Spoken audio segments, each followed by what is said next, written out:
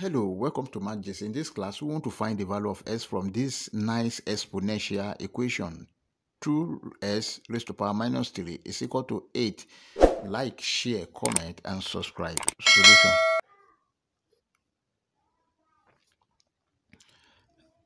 This is 2x raised to power minus 3 is equal to 8. This can be written as 2 multiplied by s raised to power minus 3 is equal to 8. Then this is 2 multiplied by 1 over s raised to power 3 is equal to 8. Then this is 2 over s raised to power 3 is equal to 8. Then this is 2 raised to power s raised to power 3 is equal to 2 to the power of 3. Now, let's cross multiply. We have 2 is equal to s raised to power 3 multiplied by 2 to the power of 3. Now, let's divide both sides by 2 raised to power 3.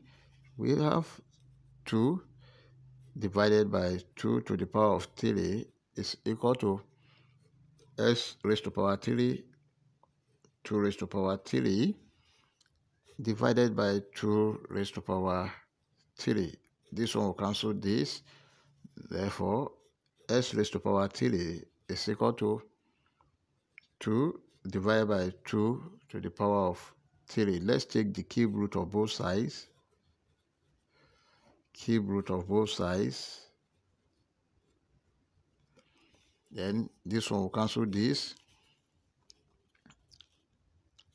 S will be equal to